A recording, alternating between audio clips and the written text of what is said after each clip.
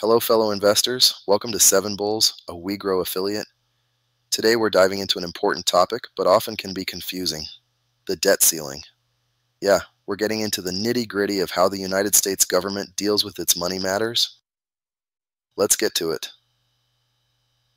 Alright, imagine you've got a credit card with a spending limit.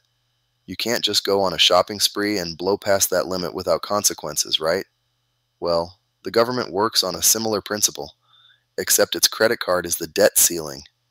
So the debt ceiling is like this invisible cap on how much money Uncle Sam can borrow to pay his bills. But here's the thing: when the government spends more money than it has coming in, yes, that happens sometimes. It borrows cash by selling treasury bonds. But there's a catch. The total amount it can borrow is capped by that infamous debt ceiling. If you're finding this video educational, please give it a like and share. It definitely helps us get into this algorithm.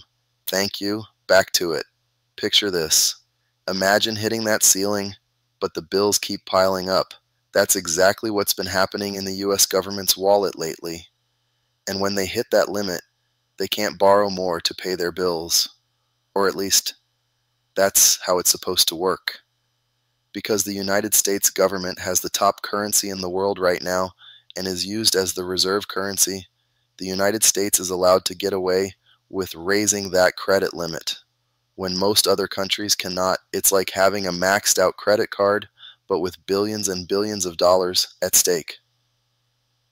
Now, how does this affect us, the awesome citizens? Well, it's like a financial domino effect. If the government can't pay its bills on time, it can mess with important stuff like paying government workers, funding programs, and even affecting the economy. Plus, it could shake up those Wall Street vibes, causing ripples in the stock market. But hold your horses. It's not all doom and gloom.